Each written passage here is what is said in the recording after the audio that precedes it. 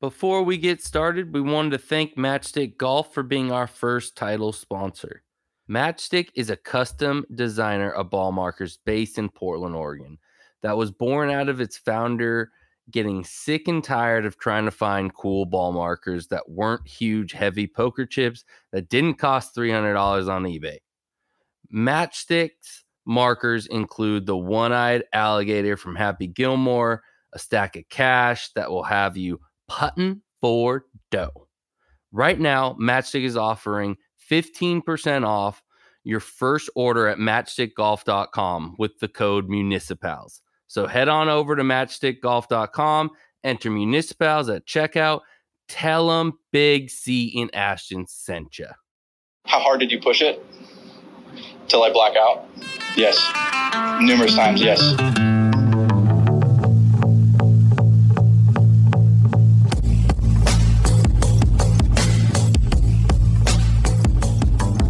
This recorded here. All right. What's happening, MuniciPals? This is Big Chris. No Ashton today. We've got a special guest, our man, Matty Brown, owner of Manzanita Golf Club. I'm not going to get into the history right off the bat because I'm going to let Matty tell you guys a little bit about it. Matty, how you doing, my man? Doing great, Chris. It's great to be on, buddy. Love what you're doing. Oh, appreciate it. Yeah, I'm just glad we could finally get you on. I disappeared out to Chicago for a while, and I've been planning to get you on for a while. So I'm definitely stoked we finally were able to link up and get you on. Well, it sounds like you had a dope trip. Can't wait to hear more about it and get you down and play Highlands and Manzanita again real soon. Oh, absolutely. Yeah. I mean, and the great thing, if anybody hasn't been to Oregon that listens, November is actually a great time to get out to the coast in Oregon. It sounds really weird because it's super rainy inland for us here, but usually you can get some spectacular days out on the coast in November, December. For sure. So if you guys ever don't hesitate to visit the coast of Oregon in November, December and go see Matty and play some Highlands and Manzanita out there. But what I want to get into, let's do a little backstory on you. So how did you get started in golf? What led you to the Oregon coast? Give us a little backstory on your origins in the golf industry.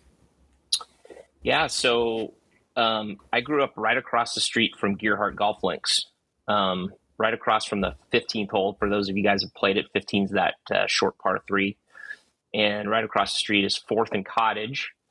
There's actually an old house that's right on the top of 4th and Cottage, which is the guy that built Gearhart Golf Links used to have a house there. So it goes way back to late 1800s. So I grew up right across the street, started, being interested in golf, and I was probably like 11 or 12. My parents didn't belong to the local country club, which is Astoria. So I grew up playing Gearhart, playing on the beach a lot, just hitting golf balls, making up holes all around town. And I actually started working at the golf course at Gearhart when I was 13. That was my first job. And worked for my mentor, PGA professional named Dan Strite, who back in the early 80s started kind of a mail order golf business, shipping golf clubs all over the country. He was kind of like Edwin Watts before Edwin Watts. And so I learned a whole bunch of cool merchandise stuff from him, and just all about golf and, all about the ins and outs of the golf business early on. And then he bought the Highlands Golf Course in 1991, and followed him over there, worked for him in high school a little bit. And when he was set to retire in 2007, he sold the golf course, and we took over his pro shop business and started leasing the golf course from the new owners. So that's how we got started at the Highlands. And then in 2018, we had an opportunity to purchase the Manzanita golf course, so we took over there. But golf's basically been the only thing I know. My only job has ever been really in golf. But I've had a cool chance to work at a ton of nice, fun golf courses, and travel around through golf and, just work at some really cool spots and meet a lot of cool people. So it's been an awesome journey so far. So from the little bit I know, and I got to meet you out in Highlands when I came out and played Highlands in Manzanita, a while back. 2016 was a pretty big year for you. So you were merchandiser of the year for the PGA Professionals, and you took over as the mayor of Gerhardt. Yeah, that was a crazy year. I don't know what I was thinking, but it was awesome. So, I've been in kind of city, volunteer city stuff for a long time. I was on the Gerhardt Planning Commission for, I think, 6 or 7 years, and was the chairperson on that committee for a long time. And some folks in town were like, "Hey, you should run for mayor." And I'm like, "Gosh, I don't know, man. That is a lot. We got a lot going on golf course wise and everything else." But I said, "Hey, why not?" And so we started campaigning in 2016. Got the phone call from the president of the PGA, Derek Sprague. He said, "Hey, Matt, congratulations. You won Public Merchandiser of the Year." I was like, "Oh my God, this is amazing." And so it was really cool. They flew us out to New York, which was the 100th annual PGA meeting was in New York City, where the PGA started, where it began. So it was really cool to win that year because we were downtown New York. Everybody was there. Jack Nicklaus was there. He was one of our speakers. It was just really, really cool. And it was also election night too. So I was out of town for election night, and I was in New York, and the election night was the night before we were doing the presentation for the PGA Merchandiser Award.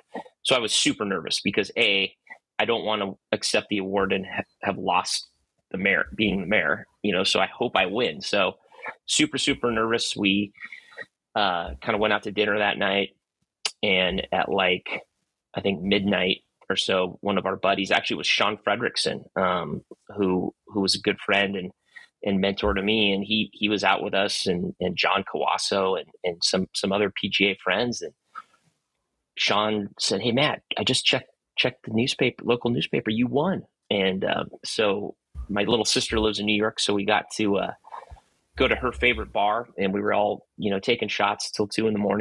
and having a good time. So it was a really fun year, and got to meet a lot of great people, in the PGA, and a lot of great networking and connections to learn a little bit more about their facilities as well. A lot of the folks that I met were, pros at public courses as well. And just listening to, how they are helping grow the game was really, really cool, and something that I'll, continue to do. Yeah, I mean, I think that's one thing I got from you when I met you was your passion to grow the game and to also, really invigorate youth and things like that into golf. And that's, something that I have a passion of, being a high school golf coach and, being a professional fitter and builder of golf clubs. Getting kids into the game, getting youth into the game, reinvigorating it in any way you possibly can is something that I definitely have seen, coming from you through being, owning Manzanita and Highlands, and then also, being tied in with pretty much all the golf courses on that entire peninsula.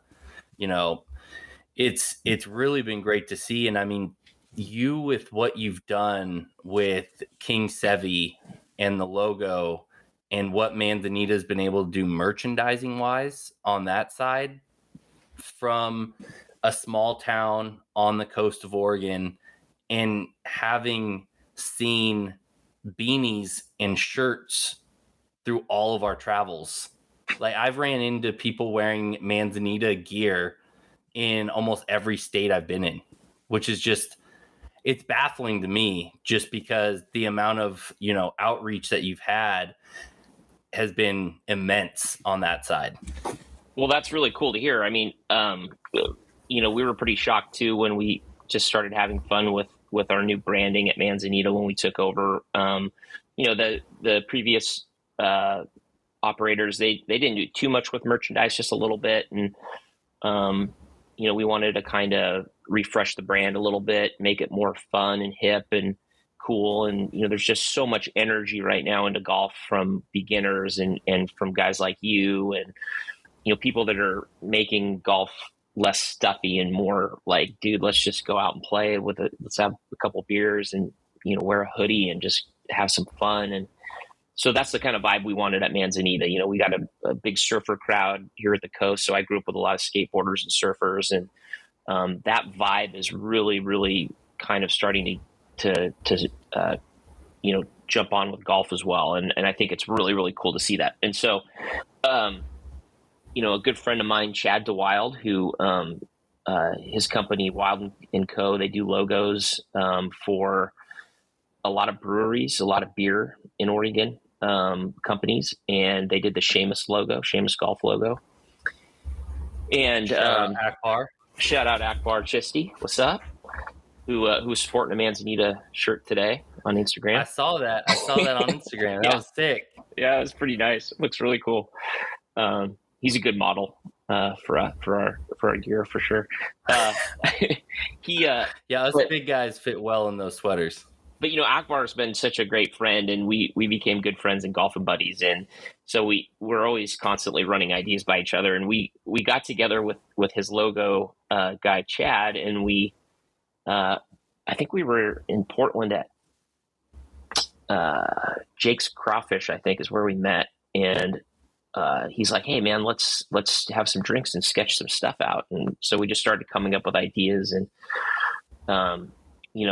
the old logo for Manzanita was kind of a couple of seagulls and a wave or something. And I thought, I like the seagull theme, but let's make a character out of this guy. And so over the course of like 3 hours and probably 6 drinks, we created the legend of King Sevi, and really did a whole backstory about it and everything. And it was really, really fun. And then we just kept going back and forth and refining the logo and the branding and stuff. And he's so good. I mean, he's so good. And the stuff he's done with some of these beer brands and stuff in Oregon are incredible. You've probably seen a lot of his stuff and don't even know it. But he kind of specializes in beer and golf. So it's totally the vibe that we're looking for anyway. So we had a lot of fun, and we continue to have fun and collaborate on things. And we're like, gosh, let's just start, putting some stuff online and see where it goes. And then pretty soon we've got, golf guys from all over wearing like our original hoodie. That was our number one. That was our first thing we put online. It was super fun. And people were like, oh, this is my favorite hoodie. And then we just kind of went from there. And every time we just come up with fun stuff and see where it goes. Yeah. I mean, and, even, bordering on that, you guys did the same thing with Highlands as well. I mean, the upgrade with the logo and with the script and everything that you have on, with the Highlands was just as good as what you guys did with King Sevi. Because, I mean, I myself am I love your guys' logo you guys did out at Highlands. And I think I spent probably too much money out there when I was visiting you. So, what was it the same person that you had do King Sevi do Highlands as well? Yeah. When King Sevi kind of took off and just seeing other courses and stuff that kind of have done this, like rebranding and just coming up with a cool, fun vibe and look. The Sugarloaf guys do this kind of stuff all the time. And, they just came out with a super dope logo for the Hay course, they're at Pebble Beach. And actually they came out with that logo a couple of weeks after we came out with Sir Eldrick. But, that type of thing is so cool. And so, we were looking to refresh the logo there, and we were thinking of something Scottish Highlands, and I was kind of thinking maybe some kind of lion or something. And then Akbar actually goes, dude, why don't you do an elk, since you've got 150 head of elk out there that trample your greens like twice a week. Why aren't you going to do an elk? And I was like, oh my God, what a brilliant idea, Akbar. Shout out. I was like, that's perfect, because you kind of have to embrace those elk out there. And so same kind of thing. We kind of created a fun legend and story about Sir Eldrick, the pin slayer, who is that rascally elk that's always dancing on the greens, and he's breaking pins and stealing, people's balls and stuff. And so we had our same friend Chad come up with something, and that was actually even more fun and involved than King Sebi, because like we didn't know what direction to go in, and I was kind of thinking, no, we need a kind of a Game of Thrones vibe here with this guy, but he can't be like too serious. He's got to be kind of fun too. So let's have him stick his tongue out, and let's have him break a pin or something. So we just went back and forth for like a month, and then came up with Sir Eldrick, who's been real popular as well, and definitely kind of refreshed the branding there as well. Yeah. So if you guys, for all our listeners, if you are going out to Bandon, or if you're going to be coming to Oregon at all to play golf, you have to, I mean, it's a mandatory thing to play Highlands, Manzanita. And if you have time, play Gerhardt, because we'll both tell you it's a great track to go out and play. Unbelievable. And then make your way down the coast, because I don't think a lot of people outside of Oregon realize how good golf is on the coast of Oregon outside of Bandon. So, you've got your spectacular courses we have down there, but I mean, you've got Coos, you've got Florence, you've got Agate. I mean, it's insane the amount of courses that we have along the coast, and I'm missing probably 2/3 of them. Well, I mean, we should write a book about all the cool 9-hole courses, and I got to tell you, when we have time here later on, we got to talk about this 12-hole course I played on the coast a couple weeks ago as well, which is the dopest thing I've ever seen. But I'd even put, when you go into the Gerhardt area, you've got cool 9-hole courses. You've got, you've got the Highlands, and then you've got the Seaside Golf Course. Okay. The Seaside Golf Course was built in 1921 by Chandler Egan, who we all know about. Chandler Egan used to work for Mackenzie, yes, helped with Pebble Beach. That list goes on and on. He laid that course out, and it is, I think they irrigate the greens only in the tees. And so you get a lot of roll in the summertime. It floods a little bit in the winter, but it's a really, really fun course. So I'd argue, like, if you're going down to Bandon, you come in to the coast, spend a couple days, play Astoria Country Club, which is, you've seen pictures of, people have seen pictures online probably that haven't made it out this way, but it is an extremely unique link style golf course. Then will Astoria allow the public out there? Do you have to get an invite from your club? What's the only time I've ever played it was I had an invite from an actual member out there. Yeah, it is private, so you could play with a member, or if you're a member somewhere, they do reciprocals as well.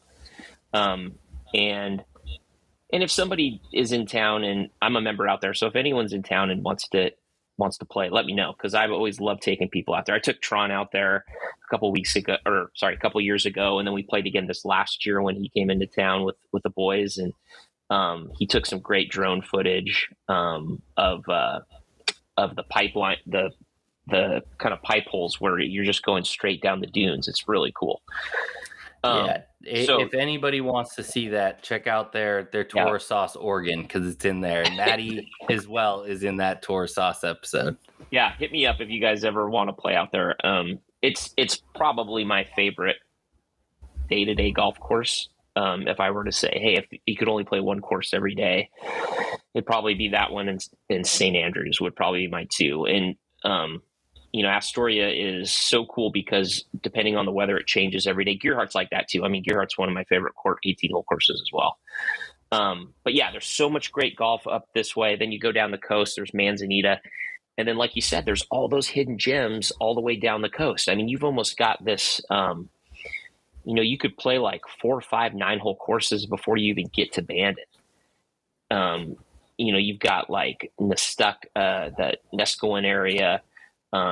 there's like Agate Beach. I can't even count how many there are. But let me say one thing. When you're going down towards the Coos Bay area, there's a course out in Charleston, which is called Sunset Bay, and it's 12 holes, and it's really cool.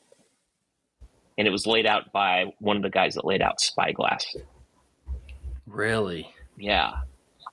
And we rolled up there, and I don't know, some people might have followed my Instagram story when I was in Bandon a few weeks ago, but I took some cool pictures of that place, and I'll post them up again for you guys, and send them over to Chris. But dude, it's so cool. I mean, it was just like 330-yard par fours, dog leg right, left, just really cool stuff. And that's built right on the peninsula, right above Coos, correct? Kind of, yeah. So if you go out like to the coast from Coos directly across, but above basically, you can get to like these little coves right on the ocean where there's, just spectacular scenery. And this course is like, there's like a, almost like a mountain between the ocean and this course. So you can't see the ocean from this course because it's kind of down in a little valley. But you can feel it. The ocean's like right there. And, it was really cool. There's a little, tiny little golf shop. In the golf shop, there was a little TV with like old VHS tapes. And I was like, dude, this is so cool. And then there was like a pool table in there that looked like it hadn't been used for a while. And we went in there, and I was like, dude, what VHS tapes do you guys have? And they had like Jurassic Park and The Matrix. And I was dude, this is so dope. That's so Oregon. That's so Oregon, because Oregon just doesn't ever adjust or change to the times. It feels like the entire state is 10 to 15 years behind the rest of the country. And so you coming across that, it's just like, that actually sounds like a North Highlands, a Northwood on the coast. For sure. You nailed it. Because that's how you feel when you drive out to Northwood. It's just, it has never changed. It is exactly like it was when it was built. They don't want to change it. It's not going to ever change. It's just what it is. And there's something like super cool about that. Like when I went and played it, I was like, oh my God, this has to be on, like the Sugarloaf Hidden Gems list. So I messaged those guys. I was like, dude, you guys got to get out here next time you're in town and play. This place is so cool, and the vibe is so cool. And they even had it. They have the golf course dog, which when I grew up working at Gearhart Golf Links, and back then when I worked there in the early '90s, when I was in high school and stuff, it was like it was way back too. The old pro shop was like old 70s, and everything was 70s, but they had a golf course dog named Billy, and Billy would roll out of the Sand Trap. The Sand Trap was the local bar, and Billy would just chill there. And like, he didn't have an owner. He was just the golf course dog. Like, sometimes he'd sleep outside, sometimes he'd sleep in the cart barn, but you'd always see Billy, the golf course dog. And this place had a golf course dog that looked just like Billy, like just an old mangy dog that just sat outside and everyone loved him. I thought that was so cool. There's something about like golf course dogs or superintendent dogs that just make you feel at home on a golf course. You just feel like it's a family environment and everybody is welcome. And that's one thing I think we talk about with like a lot of the public courses out here in Portland is we really think that people should be allowed to bring their dogs on the course. I think it should be completely acceptable. Courses should be treated more like a park, more like a place you could take your family, especially with the publicly owned courses that are ran by MuniciPals. Like, it's one of those things I think we fight all the time, and we've got buddies in the Bay Area that just bring their dogs anyway and ask for forgiveness later, kind of thing. Deal with it. Yeah, I think that's the way to go. So one of the one of the experiences that really changed my view of what golf is, because we have in America, we have a filter of what people think golf should be, right? So we kind of grew up with, you got to wear a collared shirt and you got to go to the clubhouse and take your hat off. And we love it. And there's something cool about those traditions of golf. I mean, we do respect those and everything else. But, my best friend and I, when we were kind of traveling around, figuring out what we were doing with golf and stuff, we went to Scotland and we lived in St. Andrews for a summer. And we just rented a little flat and caddied a little bit at a course nearby. And all we did was play the old course and the other courses there like every day. We do like 36 holes a day, caddy a couple times a week to pay rent. But we were basically just golf bums, like a surf trip, like a surf bum trip where you're just surfing every day. So we did that with golf one summer, and everyone was bringing their dogs out. And then all of a sudden, the old course was closed on Sundays and it was a park. It was a public park. So everyone's out there with their dogs. They're doing Frisbee. They're playing soccer, football. They're doing all that. And that really inspired me when I got home. And so one of the things that we've done at Manzanita is we close the course on Mondays in the off season. So we just started closing the course on Mondays and we turn it into a public park. So everyone can come out, walk their dogs, everything else. In fact, over the last couple of years, people have started to have like picnics in the number one fairway and stuff. And it kind of helps with the maintenance people too, with our maintenance crew, because they're able to use Mondays as kind of a project day. Like if they wanted to redo a bunker or, do some irrigation projects and stuff, but you still see the whole community coming around and they're all walking their dogs or having fun. And they've been so cool and nice. And they're like, hey, we'll make sure we don't walk on the greens and we'll clean up after our dogs. And, they'll come up to me and they'll be like, God, thank you so much for letting us do this. This is so cool. And I'm like, yeah, well, I mean, I think it's what golf's all about. You have to, you have to make it community accessible and you have to be part of the community. And so that's been really, really cool out there. We've had a really cool reception when we started doing that.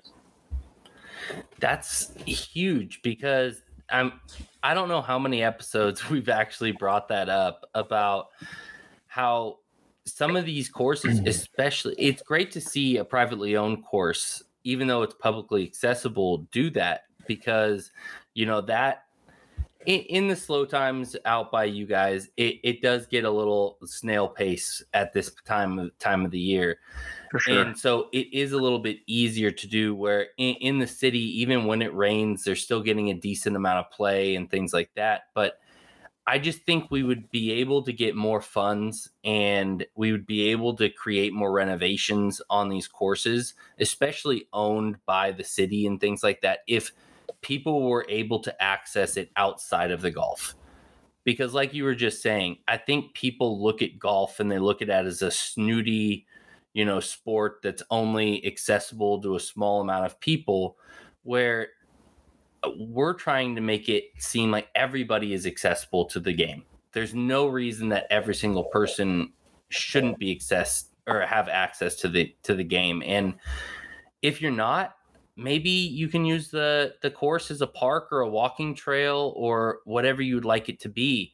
And I think for like Eastmoreland and Rose City and a lot of these courses out here in Portland, I think we would have less of a fight when it comes down to asking for a larger budget if they would open it up and allow that. When the course shuts down at night, why not turn it into a movie theater and have one of those blow up, screens with a projector and allow the community to come out there and have movie nights? I mean, there's a million things that they could utilize the facilities for that I just feel like is so lacking across the United States, because we have had this inaccessible feeling to the game for so long. Absolutely. That's such a great point. And when you strip away all the bullshit, right? Like when you go play, when you play golf in Scotland and you're playing, St. Andrews, which is 500 years old or whatever, like those people aren't pretentious at all. I mean, they're out there with their dogs, they're having fun.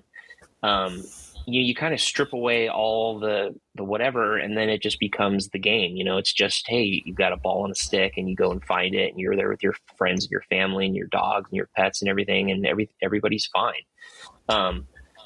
And I think there's a movement to kind of get a little more back to that. And your point with the city courses in Portland, and I have a couple friends that are involved and have been involved in managing some of those properties, and talked with some folks over to Eastmoreland the other day too. And I know that they've gotten some negative attention from some of the folks that are saying, hey, well, we don't need this for golf. We could do this with it. And I think they're missing the point of how important golf is to a community, and how open space is so important to the community, whether it's golf or a park or anything else. And like you said, those golf courses could be utilized at certain times or certain days of the week where there are more things you can do than just golf. The walking trails are great. We have at Manzanita, we've got kind of some cool wilderness areas where people can walk around even when play's there, and they're not going to interrupt play. But, I've got a friend, we were talking about, hey, can we put some Frisbee golf stuff out on a few holes, some disc golf and stuff? And I was like, yeah, I think there's certain times of the day or afternoon where you could do stuff like that. You could put foot golf in. I love your idea about doing an outdoor movie. I mean, why not do a little drive-in movie action? That's awesome. So there's so many things that are important about the open space and about the golf. And I think part of our jobs, all of us that are in the golf industry, is probably to educate folks on that stuff. I'd love to talk to some of the officials in Portland and kind of, show them examples of like why this golf course is so important as a golf course, but why that is, why is that so important? Why is being outside so important, and doing activities outside? I mean, we all know that, but during the pandemic, I think when we've seen so many more people need to get outside, and they started taking up golf, and now all of a sudden you got this whole new group that I can't tell you how many times somebody's come up to me in the last year and a half, and they're like, my God, I stopped playing golf 10 years ago, and I don't know why I stopped playing golf, and I got back into it, and I realized like how great it is and stuff. And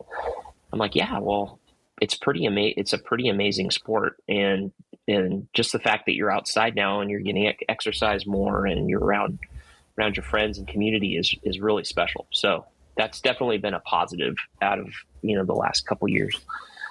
Yeah, I think that it's funny because I've been playing since I was 9 years old. I'm in my mid-30s now, and all my friends that used to make fun. So I was in a metal band in high school, and I played on the football team, and so I did not look like your atypical golfer. I had hair down to my mid-back.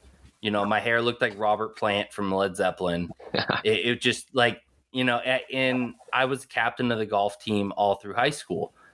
And then, after high school, I continued to play, and all of my buddies that I was really close with, that I played football or I was in the band with, things like that, they would always, give me shit for being on the golf team, because I'd show up to school in my polo and tucked in with my golf pants and, my pullover V-neck sweater and all this, because we had an old school coach that was very strict on your regiment, what you wore, sure, and things like that. And it's just, they would give me shit every time. And those guys in the last 2 years all have picked up the game, and they're contacting me on what clubs to buy, and, how they should approach practicing, and, just getting involved. And it's really interesting because now they're understanding what I've been talking about for so long, and how you're basically going on a hike in a beautiful environment and playing a fun game while you're doing it.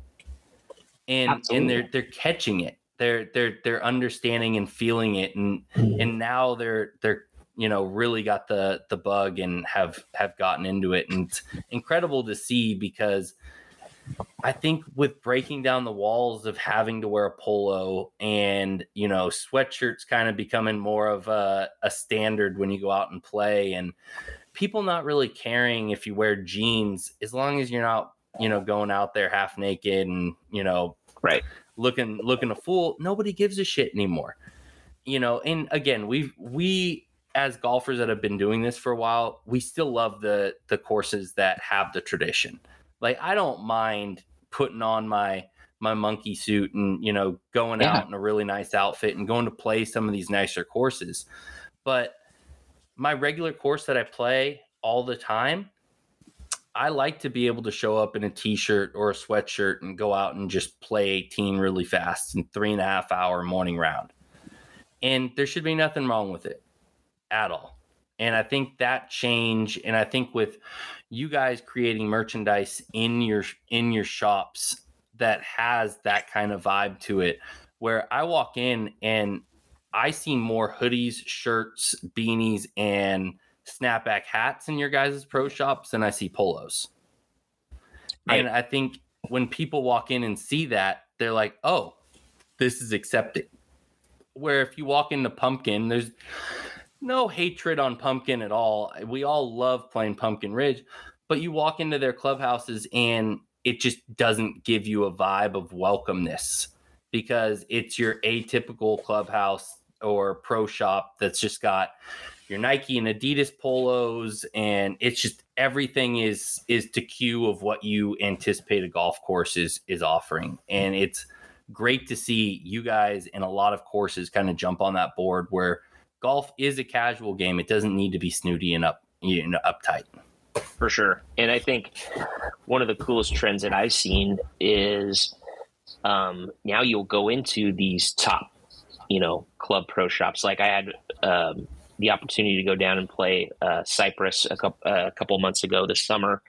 And then a couple years ago, we got to go into Pine Valley. And the things that my buddies and I were buying they had a great t-shirt selection. They started to have some sweatshirts and hoodies. And I was like, oh, wait, this is super cool. Like, it's starting to filtrate into these guys too, because they realize that all the members, like, if they're just, playing, hanging out at home and stuff, they're going to want to wear a t-shirt or a hoodie and stuff. And so, when I went and, anytime you get to play one of those type of courses, it's so special and everything. And, and that's your chance to where you have to wear your jacket in the dining room and stuff. That's your one chance to do that kind of stuff. But when I was buying gifts for friends, when you go to a place like that, you want to just hook all your friends up and stuff. And all of them got like cool Pine Valley t-shirts and some of the belts and stuff and sweatshirts and things like that too. And they love that stuff. I mean, that's so cool. And so, at Highlands, we do a lot with Nike. So we've got a lot of like Nike pullovers and vests and that kind of thing. And we do a lot with FootJoy. So we carry, a few of those type of things, but you're right. Like, when you walk in there, I mean, the number one thing people are asking for is like, hey, dude, I want to get one of those hoodies. Do you have a hoodie in size, whatever? And the t-shirts have been really popular for us, long sleeve t-shirts, as the weather gets a little chillier. Beanies, the trucker caps are super popular. It's just kind of going with what's going on and also what your clientele is as well. I mean, we have people that don't want to spend, $100 on a polo. They want to spend $40 on a hoodie or whatever and have a souvenir. And that makes total sense. I mean, some of the golf fashion stuff has gotten really, really expensive lately. So it's tough to get a logo on your favorite course sometimes. No, absolutely. And I know a lot of people that haven't ever played Manzanita or Highlands, but have driven through both towns and will just stop in and buy merch from you guys. And I think that's a huge market that I don't think a lot of golf courses have tapped into. And we talk all the time, and I know you've talked with Ryan out at Wildwood, how that's kind of been a change for him and really kind of jumping on that. And he saw what you guys did at Manzanita and Highlands. He'll be the first one to admit that he for sure got, inspiration from you guys to kind of follow along those trends. Well, that's been so cool to see, like what Ryan's doing at Wildwood. And we chatted a little bit. We messaged each other a little bit yet last night. We're going to get together and I'd love to do some collaborations with him. He's so smart and he's just killing it with the social media. And he's killing it with some of the the products that he's coming up with. I mean, just they're so cool. And I just saw those putter covers that he came out with. I had to get one for myself. Did you? Which one did you go with? So I went with the brown Yeti. Nice, the Chewbacca, the Chewy. Yeah, I had to go with Chewy. It was too good. Like I love the Abominable Snowman. Like it was fantastic, but I know myself, and I'm gonna ruin a white head cover like 3 rounds in. Yeah. So I mean, it was so Chewy was just. I mean, well, you're a mountain guy too. Yeah. So not anymore. Oh, okay. Back to a squareback. So not playing the mallet anymore. Cool. Squareback's got a little bit of meat behind it. That's good. Yeah, wanted something. Exactly. Yeah, wanted something with an L neck on it, but still wanted to have that meaty back on there. So it was kind of a perfect compromise. And me being club fitter, tweaking and changing my equipment out is like changing my underwear. So. Well, that's cool. That's fun. Yeah, it's enjoyable. But yeah, what I've seen with you guys and what Ryan's doing, and a lot of the guys across, we talk with, the guys at Sweetens Cove as well. And they're kind of in the same boat you guys are, where, I mean, they're killing it when it comes to the merch side of things. And again, the same vibe you're getting out at Sweetens, you're going to get out at Manzanita. Sweetens has been such an inspiration because the 9-hole vibe is so cool right now. And, people don't have necessarily 5 hours to play. Everyone's got a super busy schedule. So, these courses that you can play in 2 hours or less. And then to have a world-class, I mean, you saw what they did with that property from what it was. I mean, are you kidding me?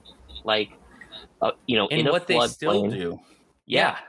I mean, those guys are geniuses. And I haven't been there yet. And that's like my number one trip that I want to do next with some of our buddies, is just go there. And, Akbar and I and our friend Alex and stuff, we've been wanting to get a trip over there for a while. And I hope to go over there soon, but I just love what they're doing.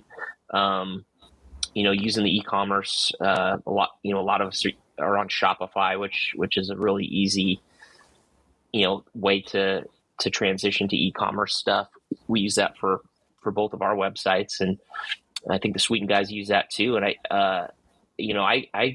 I try to borrow a lot of ideas from those guys too. I mean, the way that they have their little, pro shop, and that cool outdoor area that they have now, and the punch bowl putting green.